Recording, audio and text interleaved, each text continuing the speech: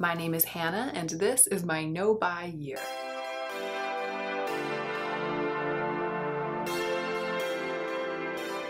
All right, I'm doing it. I'm filming it. I'm attempting to film a video about all the things that I'm absolutely sure I would have bought this year if I hadn't been on a no-buy, and consequently how much money I can be confident that I have saved during my no-buy year. Right off the bat, I want to say it's hard to know. It's hard to know for sure.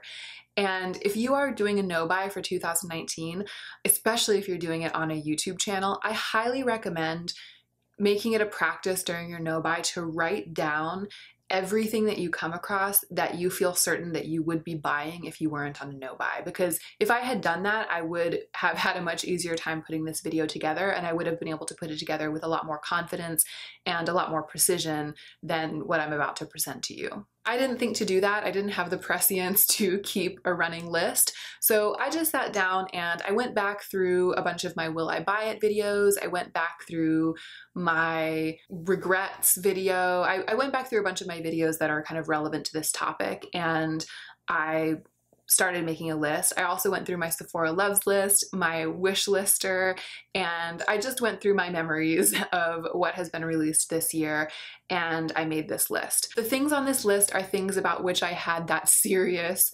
true, yearning feeling.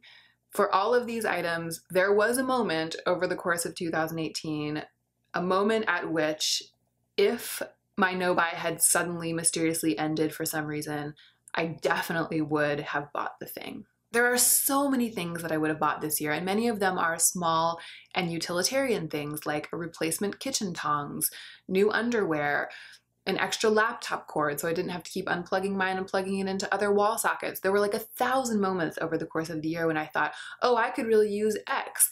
And then I didn't do what I would have formerly done, which was to hop on Amazon and just order it and not worry about the 10 or 15 or $30 or $70 that it would have cost me. And again, I wish I had written all of that stuff down. I wish I had kept a really careful track of it, but I didn't, and it would be such an imprecise project to try to go back and catalog literally all of that stuff that I decided that to make this video, I would just keep it to makeup. I did jot down a list of other unnecessary things, makeup being one category of unnecessary things. It's a little bit easier to remember the splurgy things that I lusted after this year in other categories like homewares and clothing. So I did jot down a little list of those, and I will touch on them at the end of the video. So the end result of this video, the final number, will be a relatively conservative estimate of what I would have spent during the year of 2018 if I hadn't been on a no-buy. But because of that, I feel like I can say without a shadow of a doubt that I did save this amount of money. I'm pretty sure that I saved quite a lot more than just this amount of money, but this conservative estimate is for sure. Let's go ahead and get into the meat of the video. The first one on the list is the Melt Gemini palette. That's a $58 palette. I really was wooed by the mustards in that palette. And I'm also pretty sure that the sense of scarcity surrounding the palette, the fact that it sold out right away and then came back and then sold out again, and the fact that we thought that it wasn't going to come back again, I think that that might have easily tricked a pre-no-buy Hannah into shelling out the $58 for this palette. When it launched, those greens and mustards were just so the thing. And they still kind of are. And I still feel like I don't have a mustard shadow that I truly love. I still look at that palette, I still look at the website, and I'm curious about whether or not it will come back in stock. That one really got me. It didn't get my actual money, but emotionally and spiritually, it got me. The ubiquitous, the by now famous on my channel Dior Backstage face palette for $45. I saw this in store when I was in Sephora just swatching around. I had to go there. Oh, I was picking up my sunscreen samples, and then I just sort of looked around out of curiosity.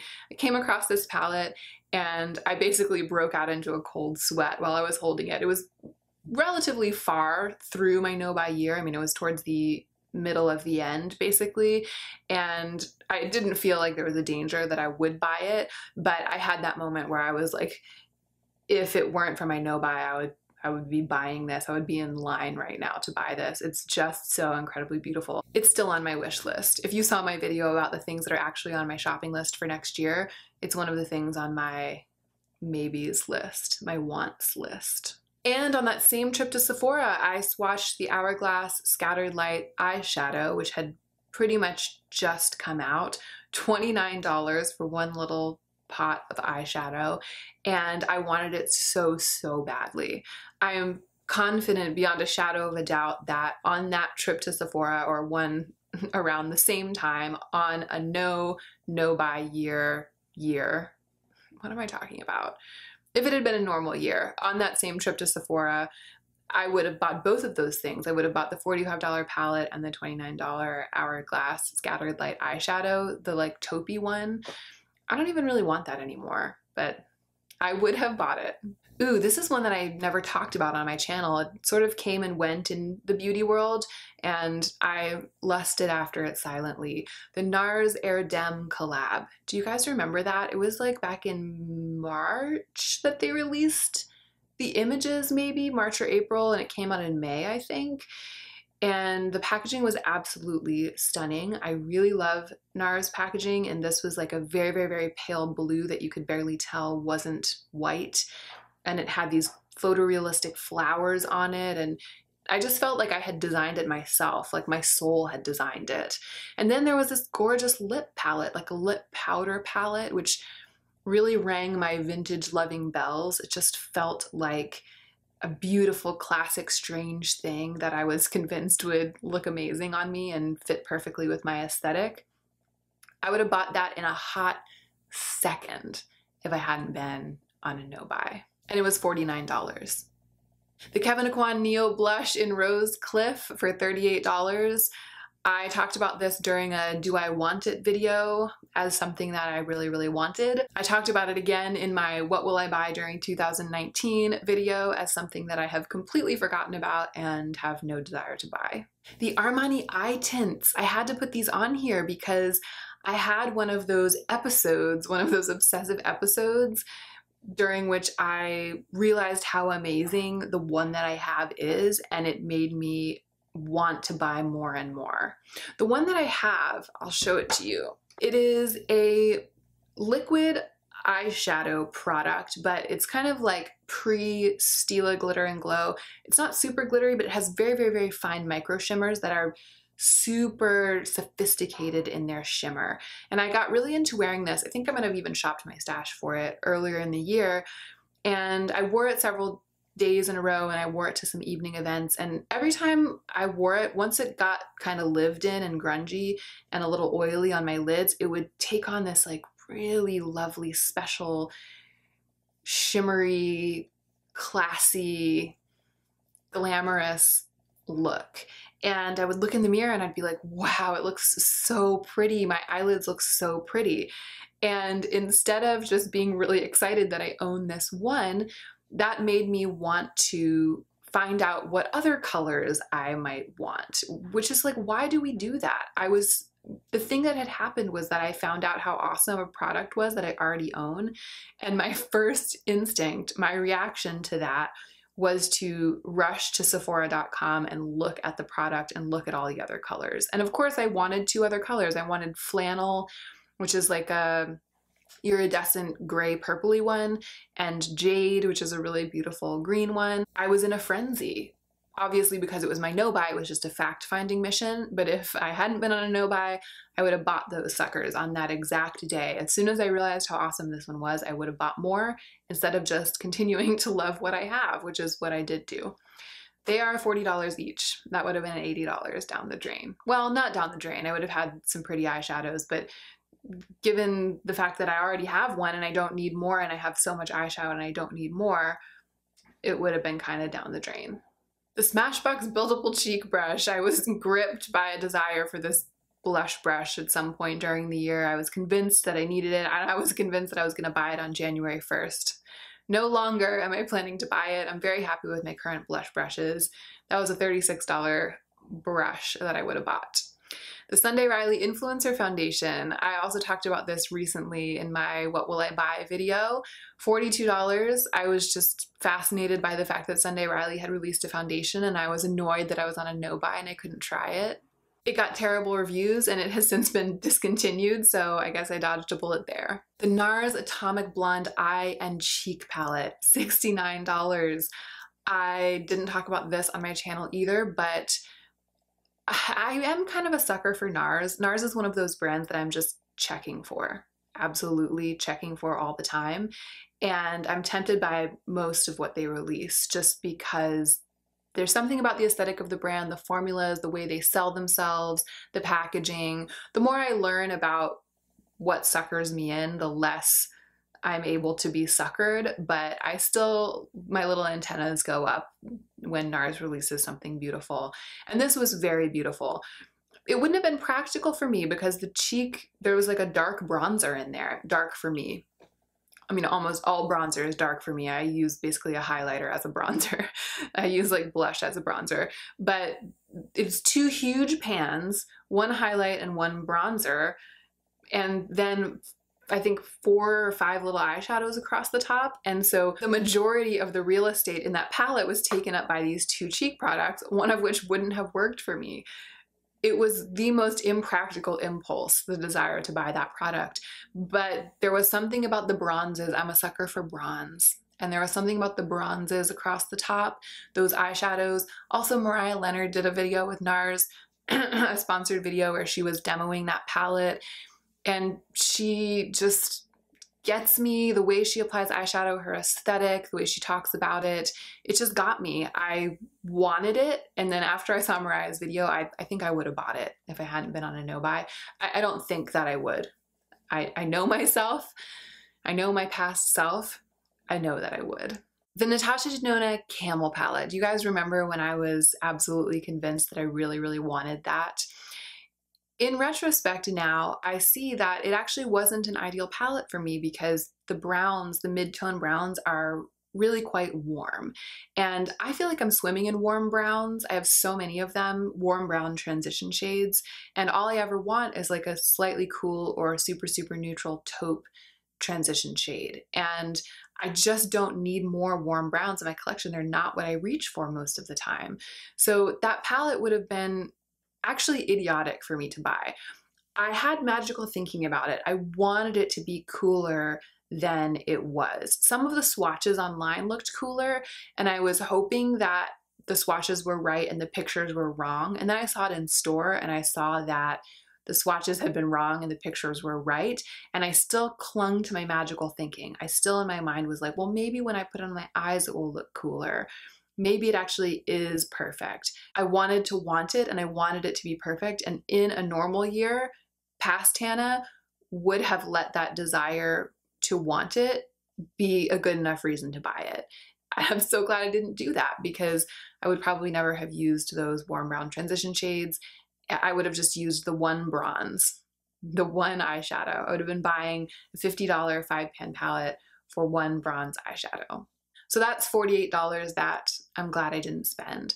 There's also the Natasha Denona Mini Star palette for $25. I'm fairly confident that I wouldn't have been able to bring myself to buy the full-size star palette this year, even though it's something that I wanted going into the year and that I had wanted for a very long time. But the Mini Star palette, when that came out, I was like, no brainer. I would have bought it the second that it released. The Stila Glitter and Glow set. So this is one, actually I did put this on my Christmas wish list. Stila has been coming out with these glitter and glow sets, and I bought one last November, I think, a set of 3 minis, and I've gotten such good use out of that. I had Diamond Dust, Kitten Karma, and Smoky Storm, I think, and I used Diamond Dust actually all the way up. I pretty much used it up. It's also probably getting a little dried out. It's not like there's no glitter left in the tube, but I'm pretty much scraping the bottom of the barrel. It was good value for me. To me, it was, because I got the variety of colors and I felt like I was able to actually get really, really good use out of those little minis. The other two are still doing pretty well. They're still going strong, but when they started releasing new sets with new minis with new colors that I don't have, I know for sure that I would not have been able to resist buying at least one of those sets when they started releasing. So Those sets are, I think, $25, and they would have been mine. One or two of them probably would have been mine. And there was one Stila cream shimmer and glow, so not the glitter and glows, but the ones that are packaged the same, but that are the shimmers. One of those that I went through a period of wanting so badly. It's like the grungy olive green one. It's called La Douce. I would have bought that. I absolutely would have bought that when they released that new line and I saw that color. I would have popped it right in my cart and placed an order. No doubt about it. I saw Hannah from Smoky Glow recently talking about this product. Actually, she said that the glitter and glows are amazing, but that she hates the glimmer and glows. And the way that she talked about it and how badly she says they perform took away any last shred of desire to buy that product if there were still any shreds hanging around. So thanks for that, Hannah. The Bobbi Brown Crushed Lip Color in Telluride. So I was buying at Sephora a birthday present, I believe, for a friend a couple of months ago, and I used 100 of my points to get one of the point perks, which was a little mini of the Bobbi Brown Crushed Lip Color in the color Babe. And the formula impressed me so much. It impressed me so much, and it has continued to impress me. It is like an enduringly impressive formula that I really enjoy wearing, and I would have bought like 2 or 3 more after having tried that one if it hadn't been a no buy. And the one color that I'm absolutely sure that I would have gotten was Telluride. I think I probably would have gotten the palest one as well, the one called Bear, I believe. But Telluride, without a doubt, would have been mine in a normal year. I would have placed an order as soon as I realized how much I love that formula. The Fenty Diamond Balm, $38, and the Fenty Diamond Milk Glass Balm, $18. When that release dropped, I knew in my heart that I would have been buying it instantly if it were a different kind of year. I'm kind of a sucker for Fenty. I don't like everything that she releases. Sorry, Stuffy is barking. I'm just gonna keep going. I'm sorry. It's not my dog. He's a barker. I don't like every single thing that Fenty releases, but I like the brand so much that I think old Hannah, like my old mindset, I was sort of in the mindset of buying anything that Fenty released that I did really like, partly because I liked it and partly because it was Fenty, if that makes sense. So that's a brand that I'm definitely checking for, and I'm always kind of hoping, or I was always kind of hoping, that the next Fenty release would be something that I would really want. I want to want what Fenty releases because I want to buy Fenty. Or again, that's how I was. I'm a little bit more careful now. I'll be a little bit more careful going forward. But when this release released, I wanted it so bad. I was like, that's for me. Like, that's my Fenty release, that very, very shiny, glittery highlighter thing, and yet another color of the gloss bomb in an exciting kind of milky shiny color. I mean, I just was like, it would have been a no-brainer, again, like many of these things, and like many of them, I'm not sure I'm gonna buy it next year. Okay, the next thing on my list is eyeshadow singles from indie brands and more magnetic palettes. I conservatively estimated that I would have spent something around $100 on this. I have been trolling indie brand websites literally all year, lusting after a bunch of single shadows. I think if I hadn't put the brakes on myself with my no-buy year, I would have become a voracious collector of single shadows this year, because I was just starting to get into singles at the end of 2017, and then my no-buy year just kind of cut me off at the pass. But I know what would have happened. I would have just gotten all these magnetic palettes and all of these singles, and I would be constantly building my own palettes and all that stuff. And I am still planning to up my singles game a little bit in 2019, but I'm not going to go ham the way that it would have gone if I hadn't done a no-buy year. The Nude Sticks Magnetic Matte Lip Color in Boho, $24. This is something that I tried on in a Sephora when I was there with a friend, helping her buy some makeup for herself, and the color was just like so grungy and edgy, and yet worked for my skin tone, and I fell in love with it instantly when I put it on my face. I would have bought it on that trip if it hadn't been for my no-buy, but as I continued to wear it over the course of the rest of the evening, because we like went to see a movie and had dinner and stuff, it really dried out my lips. It made my lips kind of dry, and at this point I don't think I would want to buy that. I might check out some of Nude Stick's other formulas, but it would have been a situation where I put it on, bought it instantly, and then possibly didn't wear it very often because it's kind of a drying formula for me. So yet another bullet dodged. Dose of Colors new eyeshadow palette, the one called Pretty Cool.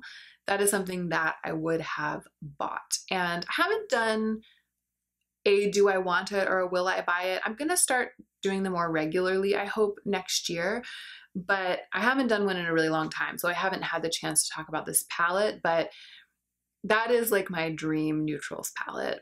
Those cool neutrals are what I depend on, what I lean on, and in spite of my what feels to me like a relatively extensive eyeshadow collection, I just don't have very many cool tone transition shades like that, like those really, really perfect ones. So I am tempted by Pretty Cool. I think it would potentially be like the perfect support palette for all of my looks. But I don't know. I might just do better to buy like the one perfect taupe single from Makeup Geek or something rather than getting like a whole other little palette. It remains to be seen what I will do about that one. Needless to say, I would have already bought it if it hadn't been my no-buy year. The Colourpop Good Sport palette, $16. I said that I didn't like the looks of that when it first came out, and then once I got a closer look at the product shots, I really liked the looks of it, and I was like, I want it, and I would have bought it. I really liked those mossy, grungy colors that were in there. I would have bought it and depotted it and added all of those eyeshadows to my singles, but I didn't do that because it was my no-buy year. And I also would have bought some Colourpop's Luxe Lippies. That was a new formula this year, $7 each. I bet that what would have happened is that I would have taken that release as an opportunity to try out a bunch of colors and undertones that I have never tried. So I might have ordered like a very, very pale peachy nude, like a concealer lips color. I might have ordered like the navy blue. I might have tried out some more, I don't know, like mid-tone reds that I've never tried. I just remember looking at all of the rainbow of colors that they released in that lip formula and thinking like, oh yeah, I could easily order, you know, 10 of these and none of them would be color dupes for what I already own. And it would be an exciting chance to experiment with color for me at a low price of $7 per lipstick. But of course, if you order 10, then that's $70 and that's not a low price. And I also don't want 10 more lipsticks. So I'm glad that that didn't happen, but that's potentially what would have happened in a different time, in a different year, to a different Hannah. So those were all of the makeup products that I could think of right now off the top of my head that I am absolutely sure without a shadow of a doubt I would have purchased in 2018.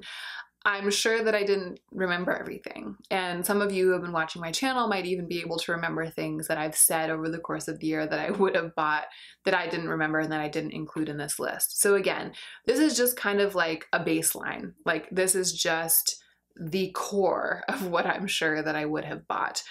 And the total of all of that makeup is $866. So at the very least, I saved that amount on makeup alone. My current total spent at Sephora, like I checked my yearly spend at Sephora the same way that I did in my earlier video this year where I talked about how I'd already made VIB Rouge. So my current total spend at Sephora is $1,260. But if you subtract from that all of the things that I bought for other people, it goes down to $940, which is actually below Rouge status, which is kind of exciting. So I did spend some hundreds of dollars at Sephora this year on gifts for other people.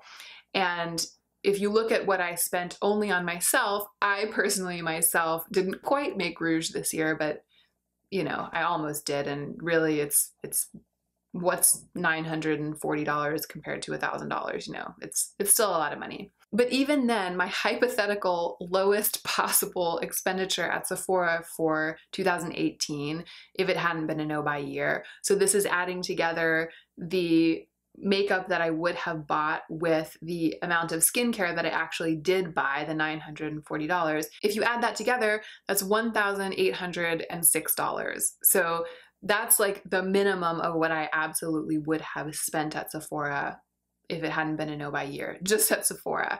And the dramatic slowdown in the amount that I spent on skincare during the second half of the year is definitely because of the no-buy year. So I had spent over $1,000 at Sephora by halfway through the year.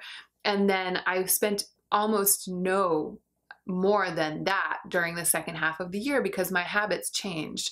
My skincare routine changed dramatically, but it only changed dramatically because my no-buy year allowed me to see how much I was actually spending on skincare. And there is a video about that. It might not be up yet. I'm not sure when it's going up, but the video about how my no-buy changed my skincare routine is around here somewhere. So if I hadn't stopped spending so much on skincare halfway through the year because of my no-buy, then that $940 could have easily been twice that much, plus the $866 on makeup. Overall, I can easily tell just by looking at these numbers that my yearly spend on Sephora for this year would have been well over $2,000, if not into the $3,000 realm. So a quick rundown on clothes, because I don't want this video to get too long, but I do want to let you know, just off the top of my head, jotting down clothes and accessories that I had that lustful feeling about, that I felt the pain because I really, really wanted, that I felt like I kind of could have afforded, although in retrospect, I know now that that actually isn't true. These are the things, the other things that I'm sure that I would have bought in the realm of the closet. 2 Aritzia crop tops. They were on sale. They would have been $60 for 2. At the time, I was like, I can't believe I'm not allowed to buy these. It's so unjust. They're my perfect tops.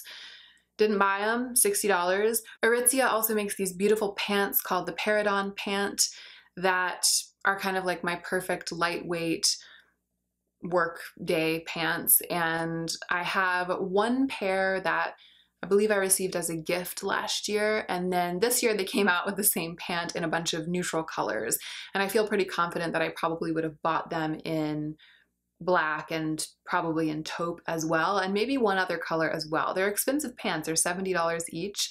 I mean, not wildly expensive, but it's not a budget pant. That would have been probably close to $200 on 1 or 2 pairs of those pants, if not more. Aritzia also makes a scarf, a blanket scarf that I already own one of. It's my favorite scarf, and I feel pretty confident I would not have been able to resist the temptation to buy that scarf in a second color when they released for the holiday season. So that would have been another $88. When my wallet was stolen, I would have replaced it instantly with the same kind of wallet, the Hobo Lauren wallet. That would have been $120. When it got really hot, I really, really wanted more t-shirts. I felt like I didn't have enough lightweight t-shirts. I am absolutely sure that I would have bought a bunch more tees and tanks this year if I hadn't been on a no-buy. I'm conservatively estimating that if I had found them at a low price, it would have been something like $40 or $50. Replacement sneakers, I would have purchased them by now, another $100. Tango shoes. I have never made it through a year. In over a decade of being a tango dancer, I have never made it through a year without buying at least one new pair of tango shoes. And I'm sure I wouldn't have made it through 2018 either without buying a new pair of tango shoes. They are expensive. They are $220 a pair, most brands. So if I had only purchased one, conservatively estimating that I would have only purchased one new pair of tango shoes, that's $220. I would definitely have bought a couple of more pairs of J. Crew earrings. I like J. Crew because the posts are hypoallergenic and I have very, very, very sensitive ears. I've found almost no earrings that I can wear without my ears getting really inflamed and painful. And among the ones that I can wear, it's hard to find like super chunky statement editorial earrings. So that's why I'm always talking about J. Crew earrings, because they are like the crossover of the Venn diagram between earrings that I can wear and earrings that I like the style of. And yeah, they released a bunch lately that I like a lot. I would have probably spent over $100 on those, especially during the recent sales. There's this bag that I really like by this brand, Danse. It's like a kind of edgy independent brand, I think. I'll throw a picture of it up on the screen, but the mini Phoebe bag in this gorgeous coral color, I was considering putting on my list next year, my list of things to save up for. but then it went on sale. It went down from maybe close to $400 down to $266, which is still a lot of money, but compared to the price of the bag, it seems like an amazing deal. And when I saw that it had gone on sale, I was like, oh my God, I wish I could buy it. Because I feel like I would have easily been able to talk myself into spending the $266. I wanted it so much. I still do. I want the bag so much that it would have felt worth it. It would have felt worth it to put it on a credit card to be able to take advantage of that deal. So I'm pretty sure I would have bought that bag at that moment.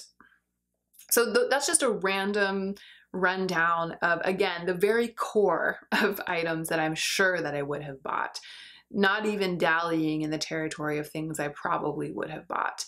The total there is $1,134. A couple of housewares. I would have bought that beautiful woven wall hanging, that piece of art by my family friend that I was lusting after in February. That was $100.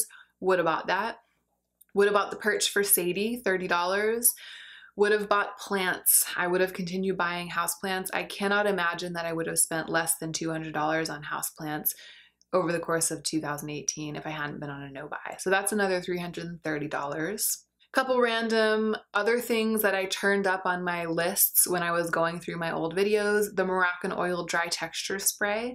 I had a sample of that and fell in love with it. It's $28, which at this point I'm not sure I'll ever spend. That seems just like too much. It just seems like too much for something that I go through kind of quickly. But I would have been buying it all year. I would have probably bought it twice by now if I hadn't been on a no-buy. So that would have been 2 purchases of a $28 texture spray. I also would have bought that Summer Fridays jet lag mask, that $48 mask that I talked about in one of my Do I Want It videos. That was kind of a flash in the pan. No one ever talks about it anymore, but it was very, very trendy when it first came out, and I'm a sucker for a trendy mask, or I used to be. I no longer really mask. That's been an interesting side effect of my no-buy year. Anyway, that's another $76. So just that rundown, again, that kind of light sketch of a few things that I'm sure that I would have bought, that's another $1,540. So if you add that to the makeup, the total is $2,406. But that's just off the top of my head. And that's only if I had been very, very good. If I had been, compared to my old behavior, if I had kind of reined it in, that is what the shape of things would have been. If I had been trying the baby steps method this year, if I had been trying to be better, that's probably what I would have spent. But I wouldn't have been. My guess is that for every dollar that I can confidently say that I would have spent, there's at least another dollar out there that I don't even know that I would have spent. If I had spent the year going to the mall to relax on the weekends, stopping by Zara after work, trolling eBay, obsessing over designer shoes, engaging in all of the old behaviors that I used to engage in, if I had kept engaging in all of those behaviors, then the list of things that I truly wanted to buy in the moment would be double, triple, quadruple what it currently is. The scariest part of all of this is that even though I have been able to save and sock away a little bit of money every month over the last couple of months since I paid off my credit card in September, it's now the end of 2018 and I don't have $2,406. What extra money I did have went towards paying off my credit card. I started out the year in debt, and even after getting out of debt, I haven't been able to save the amount that I'm sure I would have spent if I hadn't done this project. What that means is that without this project, I would be at least $2,406 in credit card debt right now, and almost certainly much, much more than that because I would have been buying more things than the things that I was able to list, and because without this project, I would have been buying things with the money that I had instead of using that money to pay off the debt with which I entered the year. I mean, I would have been making payments. I would have been unhappy about the balance on my credit card, and I would have been in some way trying to pay it off. I would have been wanting to try to pay it off, but I don't think that my unhappiness with that balance and my fears and my frustrations with getting further into debt would have been more powerful than my compulsion to buy these things. I think that my compulsion to buy these things would have won, and I would have ended up in further credit card debt, and I wouldn't have paid off my credit card because I needed a cold turkey project to get my brain to change and to get my behavior to actually change. I am an intelligent, mature adult woman, so it seems crazy to accuse myself of having almost spent so much money this past year in such a misguided way. But I know myself, I know what my habits were like, and I know how badly I wanted each and every one of these things at some point over the course of 2018. So I know what would have happened without the no-buy year. Needless to say, I am not planning to go out and buy all of the things that were on this list in 2019 when my no-buy is over. I actually can't. I am a working creative. I'm a small business owner. I don't have that kind of money. I don't know what made me think before that I did. And I am very grateful as ever for this shift in my lifestyle and my mindset. I'm not going to extend my no-buy, but I am going to put in place a new project that will be announced soon that will help me stay on track and help me continue the lifestyle of appreciation for the things that I already own. That is it. Thank you so much for watching. I hope you enjoyed it, and I hope you will remember to take extra good care of yourself this week so that you can be the most effective version of yourself as you do your work in the world.